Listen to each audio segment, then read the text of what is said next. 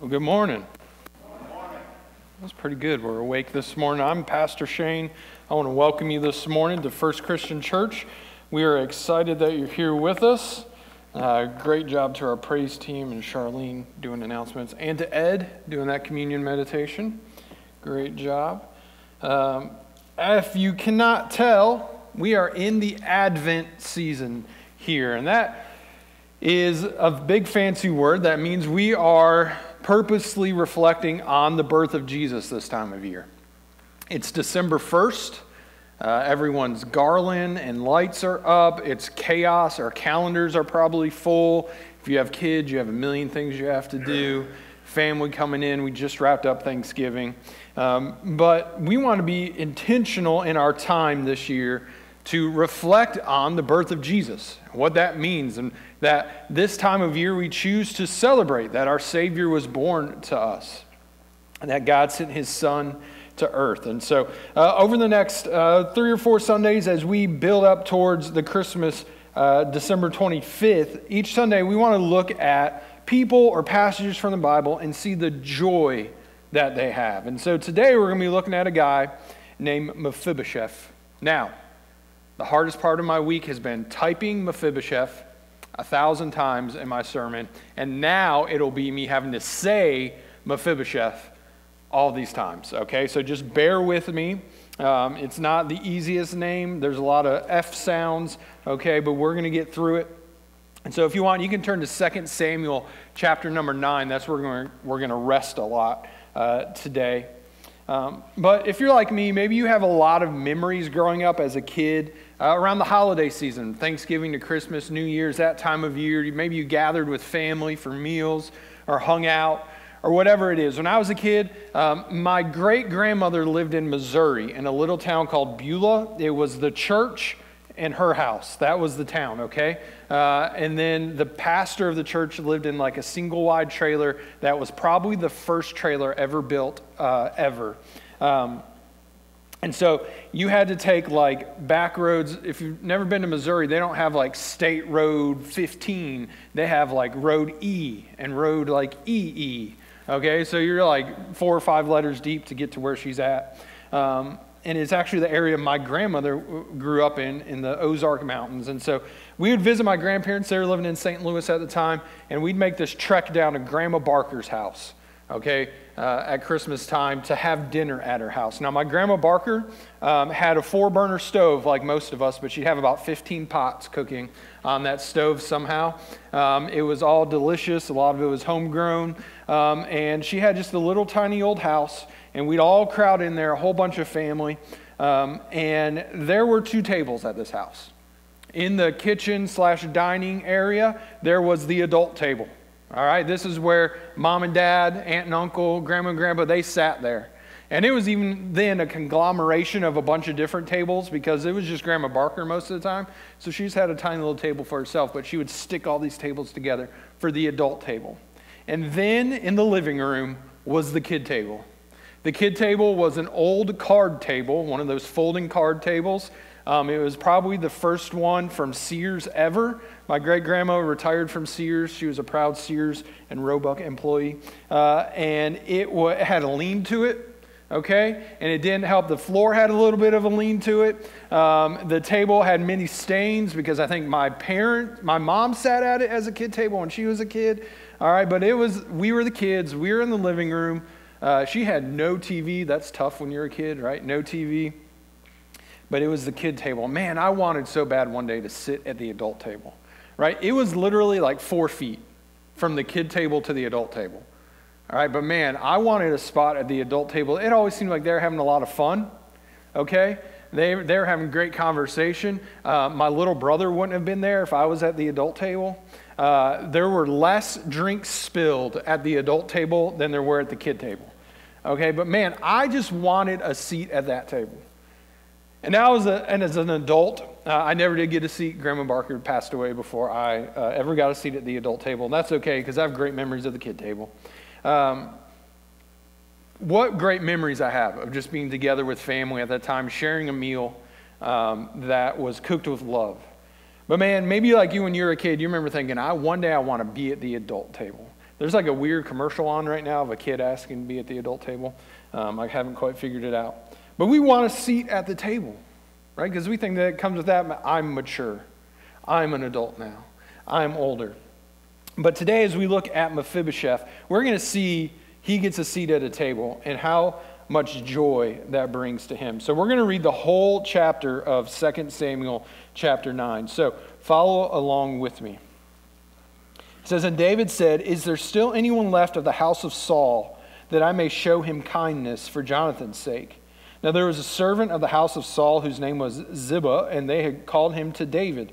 And the king said to him, 'Are you Ziba?' And then he said, 'I am your servant.' And the king said, 'Is there not still someone of the house of Saul, that I may show the kindness of God to him?' Ziba said to the king, 'There is still a son of Jonathan. He is crippled in his feet.' And the king said to him, 'Where is he?' And Ziba said to the king, 'He is in the house of Machir, the son of Ammiel, at Lodabar.' Then King David sent and brought him from the house of Machir to the son of Ammiel at Lodabar. And Mephibosheth, the son of Jonathan, son of Saul, came to David, fell on his face, and paid homage. And David said, 'Mephibosheth.' And he answered, 'Behold, I am your servant.' And David said to him, 'Do not fear, for I will show you kindness for the sake of your father Jonathan, and I will restore to you all the land of Saul your father, and you shall eat at my table always.' And he paid homage and said, 'What is your servant, that you should show regard for a dead dog such as I?' Then the king called Ziba, Saul's servant, and said to him, 'All that belonged to Saul and to all his house I've given to your master's grandson. And you and your sons and your servants shall till the land for him, and shall bring in the produce, that your master's grandson may have bread to eat. But Mephibosheth, your master's grandson, shall always eat at my table.' Now Ziba had 15 sons and 20 servants. And then Ziba said to the king, 'According to all that my lord the king commands his servant, so will your servant do.' So Mephibosheth ate at David's table like one of the king's sons. And Mephibosheth had a young son, whose name was Micah. And all who lived in Ziba's house became Mephibosheth's servants. So Mephibosheth lived in Jerusalem, for he ate always at the king's table. Now he was lame in both his feet." Let's pray. Dear and Father, Lord, we thank you for this morning. We thank you for this chance to open your word, Lord, and to look at this story. God, I pray now as we just reflect on the story of Mephibosheth, Lord, that our hearts and minds would be open to what you have to say. That it would not be my words that are heard today, Lord, but it would be yours, and that you'd be glorified. Lord, I pray the words of my mouth and the meditation of my heart would be acceptable in your sight. O Lord, my rock and my redeemer. And Lord, we pray all these things in Jesus' name. Amen. All right, so when we pick up this story of Mephibosheth in 2 Samuel 9, maybe we've never read it before. Or maybe it's just something you've never really given a second thought to. It's kind of just stuck in here in 2 Samuel as it's recording Israel's history. So Mephibosheth is the son of Jonathan. He's the grandson of Saul, who is the first king of Israel. And for the backstory on this, we've got to be reminded of a few things here. Saul's the first king. Remember, Israel cries out, "We want a king, we want a king." And God finally tells Samuel, there's going to be a king, go pick him out. Saul is like head and shoulders taller than the rest of Israel. He looks like a king. But Saul is kind of known for bad decisions. And so in a rash decision, he makes an offering that only Samuel was allowed to make. And his kingly reign will come to an end because of it. So instead of allowing Saul's children and family to be the kingly line in Israel, God will appoint another. And it reads like this in 1 Samuel 13. "And Samuel said to Saul, 'You have done foolishly. You have not kept the command of the Lord your God with which he commanded you. For then the Lord would have established your kingdom over Israel forever. But now your kingdom shall not continue. The Lord has sought out a man after his own heart. And the Lord has commanded him to be prince over his people because you have not kept what the Lord commanded you.'" So Saul is impatient. And because of this, he knows someone else will now be appointed to rule over Israel. And if you know anything about Bible history, this person that will be picked to rule over Israel is David. So Samuel is sent by God to the town of Bethlehem, maybe a town we've heard of before, to this man named Jesse. And it's told that one of the sons of Jesse will now be anointed to be the next king. And so Samuel talks with Jesse, and Jesse brings in his sons for Samuel to look at and to pray and see if God has picked, or which of these sons he's picked. And so he sends them in birth order, so the oldest first. And they're probably expecting the oldest will be picked, right? The oldest, guy will be the next king. And God says no. In fact, he says no to 7 of Jesse's sons. Right? And so you can imagine Samuel going, God, you sent me here. You said it would be one of Jesse's sons. He sent in what I assume is all of his sons. There's 7 of them. You've told me no. And so finally Samuel says, is this it? Do you have any other sons? And Jesse goes, yeah, I got one more, but he's young. He's a kid. He's out tending to the sheep. And Samuel tells him, well, send him in, and this is the one that the Lord picks. The youngest son of Jesse. He is picked by God. He is then anointed by Samuel to be the next king. We, of course, know this as David. David is then used to defeat Goliath. He'll lead Israel in battle even before he's officially king. He'll do great things for God. The problem is Saul is still alive and is still king. And so if you imagine Saul, already we know, makes rash decisions, all right, is kind of a hothead. And now he's been told there will be a new king, and the new king is going to be this teenage kid. All right? Probably doesn't take that news well. Not only is he going to be a teenage kid, but God's going to use him, and eventually when he's an adult, he will be the new king. And so Saul will actually spend much of his last years of his life hunting down David in an attempt to kill him.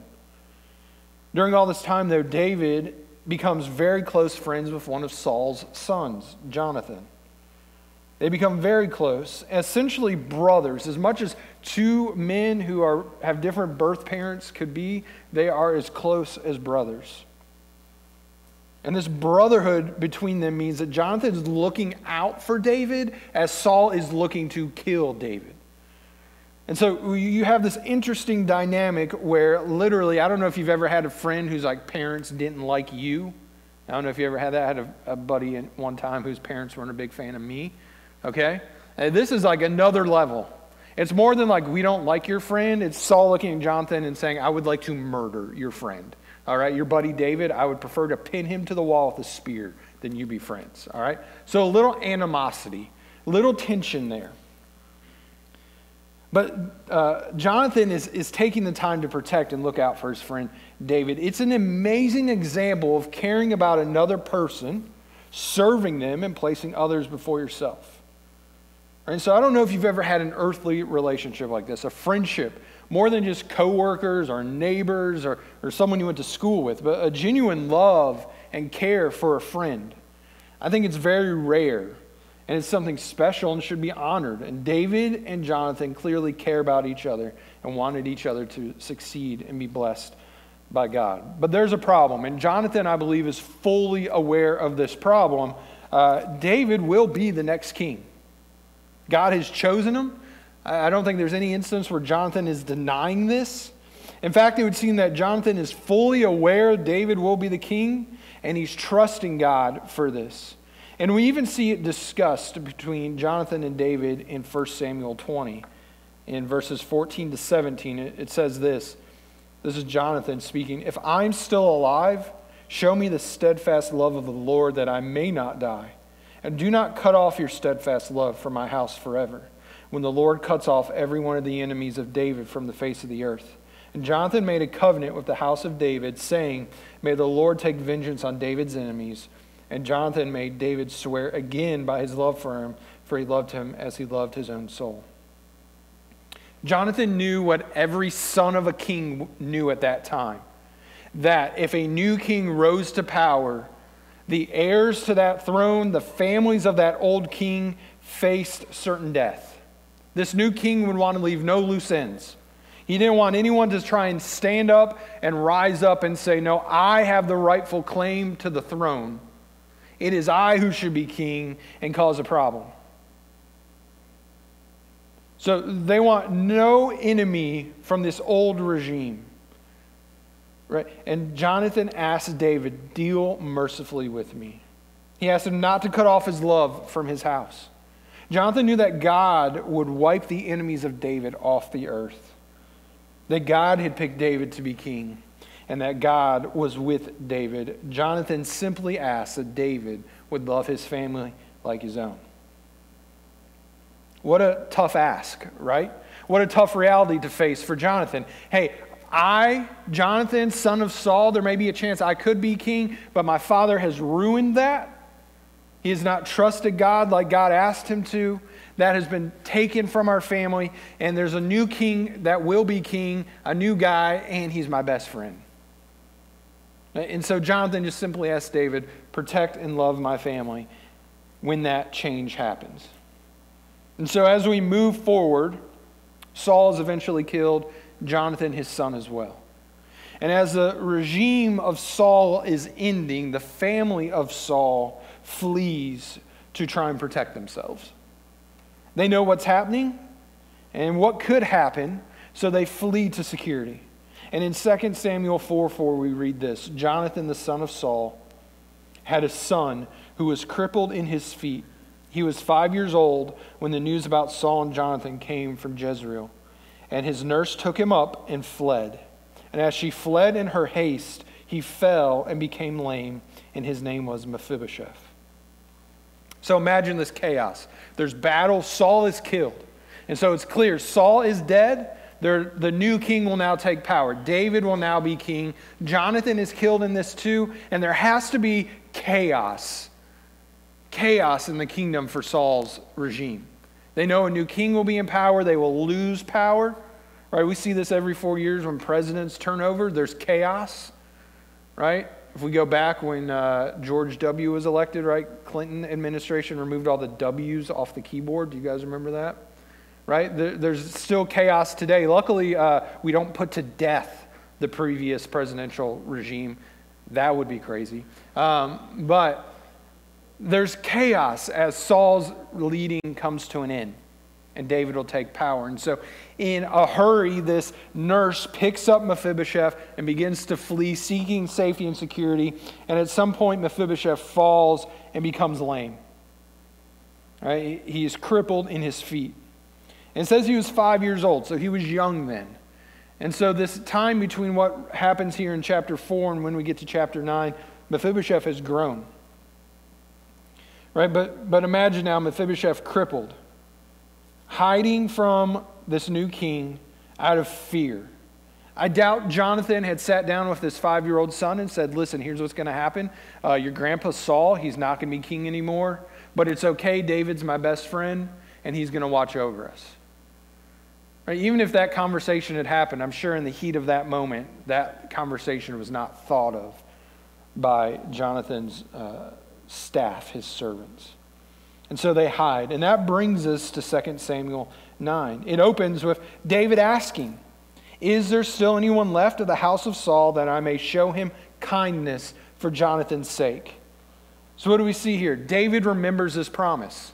He remembers his promise he's made to Jonathan, and he's asking not just is there anyone of Jonathan's house, but is there anyone of Saul's house that I can honor this covenant I've made with Jonathan? Anyone. Remember, Saul hunted David. In biblical records, we really don't see any other family member protecting David like Jonathan did. But David is seeking to honor his covenant with Jonathan, no matter the member of the family.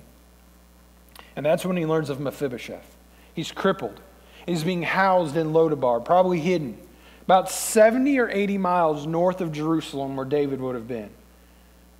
They probably would have thought this is a safe place to hide. 70 to 80 miles today doesn't sound that hard for us, right? We can hop in a car, that's an hour. Right? But at that time, that's a long journey. Walking or riding an animal 70 or 80 miles, that's a long journey. And so I'm sure they thought, we're safe here. We'll keep it quiet. Right? We're a long distance from David in Jerusalem. We're a long distance from a threat. But David calls for Mephibosheth, and he is brought to him. Now imagine being Mephibosheth. You know, you could possibly be the only living relative to Saul, and that means you have a target on your back. Right? You're the last loose end of Saul's leadership. And there's a possibility that you need to be dealt with by this new king, because he could be in fear that you may be causing an uprising. You're fearful to be found. You've been hiding since you were 5. You're fearful that you may be found and possibly killed. And to compound all of this, you're crippled. You're crippled. You have no way of really defending yourself. You have no fighting chance against David. David killed a giant when he's a teenager. He's led God's armies in victories and in battles. He's a strong leader. He is a man after God's own heart. He's been picked and anointed by God to be the new king. And you are a young man who's been crippled since he was a child. What fight do you have against David? Then one day you get the worst news of all. David knows where you are and he needs you in Jerusalem. He wants you there. Now, do you think this messenger came and said, good news, David wants to honor you? David wants to lift you up? Or did he simply come and say, the king needs to see you? Talk about anxiety and fear. You remember that feeling of ever getting called to like the principal's office if you were a bad kid maybe? Or mom or dad saying, we're going to talk about this when we get home? That fear or worry or anxiety of getting in trouble. But this is just multiplied infinitely by the fact that the king is asking to see you. And so Mephibosheth makes his way to Jerusalem. Notice he could have run. He could have said, get me out of here, hide me, take me somewhere else. But he makes his way to Jerusalem. And when he gets in the presence of David, he does one thing. Falls on his face and pays homage to David. He wanted to make this positionally clear. Mephibosheth is no enemy to be feared. He's not leading an army into Jerusalem to take on David. He is nothing but a servant to the king. He's a servant to this king. He has no fighting chance against David. And how does David respond? He calls out his name, Mephibosheth. He says, here I'm your servant. I am your servant in verse 6. Behold, I'm your servant. And David says to him, the 3 best words you can hear in this situation. Do not fear. Right? 3 great words to hear in a stressful situation. Do not fear. Especially when your life is on the line. Do not be afraid, Mephibosheth. David is saying, I'm not here to harm you. I've not called you to Jerusalem to put you to death, but to show you kindness for the sake of your father, Jonathan. What a change of emotion Mephibosheth must have felt. From fear and anxiety to joy. Do not fear. I'm here to honor a promise to show you kindness. He was probably worried his life was over, that this would be the end, but that fear is gone. In fact, if the story just ended right there in verse 7, I would say it's still a beautiful story. Do not fear, I'm here to show you kindness. Next chapter. But it doesn't end there. David goes on. He says there's blessings for Mephibosheth. He won't have to worry about hiding anymore. He's restoring to him the land of Saul so that he would always have food to eat. And he's saying, I'm bringing you to my table. You'll eat at my table now. He says, I'll restore to you all the land of Saul, your father, and you shall eat at my table always. And what does Mephibosheth say to him? What is your servant that you should show regard for a dead dog such as I? Mephibosheth is saying, I don't deserve this. I don't deserve this. I offer nothing really to the kingdom. I'm crippled. I'm the grandson of the former king. At most, I'm a problem for your kingdom because I represent what was before. But David says, I am honoring my promise to show you kindness. I'm honoring a promise I made to your dad. And more than just not killing you, more than just saying you can stay in Lodabar and I'm not going to bother you for the rest of your life, he's saying, no, I'm restoring land to you. I'm putting servants in charge of this land so it will be taken care of. It'll be farmed. There will be produce. There will be a profit. There will be product for you. But you won't even have to worry about that because I'm bringing you to sit at my table like you're one of my sons. I'm allowing you to sit and eat with me for the rest of your life. You can come back to Jerusalem again. You can eat at the king's table again. Talk about moving from fear to joy. What a blessing it is. No longer will Mephibosheth have to hide and live in fear that David may find him. No, David knows exactly where he is, and he's blessing him. He has honored his promise to Jonathan, and he is taking care of the son of his friend. And man, when I think about biblical stories of joy, I can't help but think about Mephibosheth, an enemy to the king, crippled and unable to do anything about it, living in fear of potential judgment from this new king, living in fear that his life is on the line. And then in one act by David, he's ushered into a new life. David remembers his promise and fulfills it. And Mephibosheth is granted a seat at the table. Not just the kids' table, not a leaning card table, but the king's table. And maybe I can relate to Mephibosheth because just like him, I was at odds with God. My sin had made me an enemy to God. My sin had created a debt that was owed to God. It created a divide between me and God. Your sin creates a divide between you and God. And just like Mephibosheth, there is nothing I can do about it on my own. Spiritually, I was crippled. None of my works could do anything about my spiritual position. I had no chance in a fight or an argument with God about my sin. I was spiritually crippled. But God sends his son to earth to pay my debt, to die in my place, to show unconditional love to me, even while I deserve nothing but death. And just like Mephibosheth, I'm given a seat at the table. When you follow Jesus Christ as your Savior, when you make him Lord of your life, you're made co-heir with Christ. You're brought to the table just like God's son. But listen, it's not because I deserve it.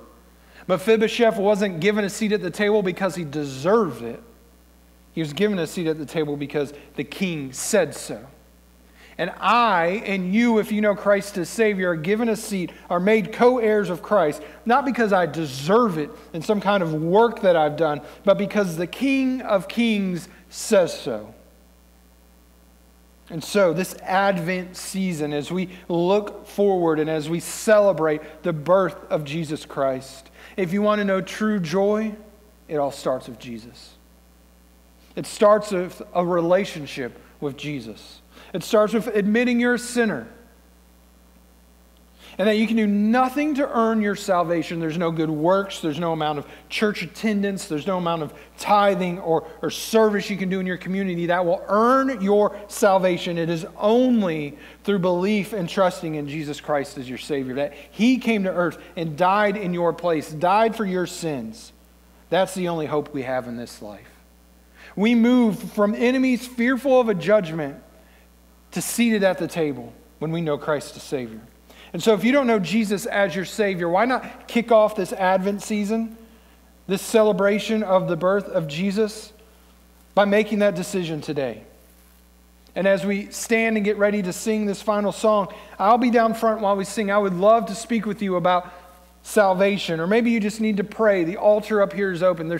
Your pew is open if you just need to pray, or if you need to talk about church membership or baptism or any of those next steps. I would love to talk with you. But for those of us that know Christ as Savior, we can celebrate the joy we have, that we've been given a seat at the table with Jesus.